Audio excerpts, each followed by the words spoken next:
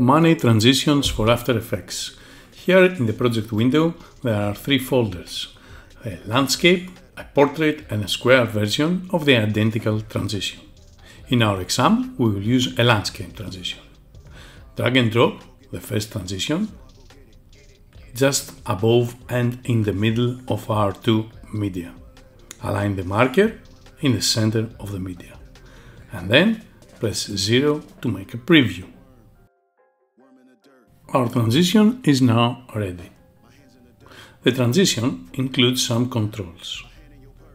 In order to access these controls, you need to double-click the transition and select this blue color layer.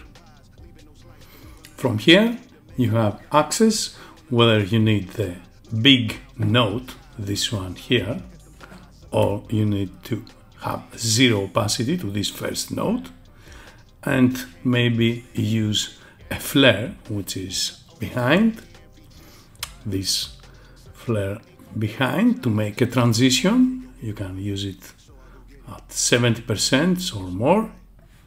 The flare can use some colors. In order to have color, you need to adjust the saturation and use this clock wheel here to have color. Of course, you can return to zero opacity for the flare and use the big node as you see here. There is another option for the coins. You can turn the coins to zero opacity and avoid using them. There are three placeholders here. Two for the coin from the both sides and one for the bank note.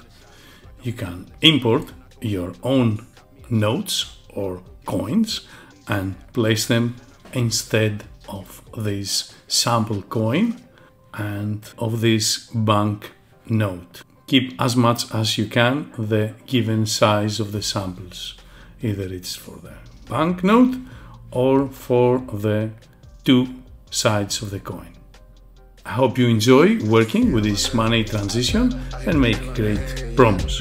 Thanks for watching. All I hear, go get the money, so I go get it. Hate means I do something right, so I'ma let him. Yeah, I'ma let him, yeah, I'ma let him. I hit the nail on the head, yeah, I'ma let him. Early bird, go get the worm in the dirt. I can show you what I'm worth, my hands in the dirt. From where they look when you not, a hand in your purse.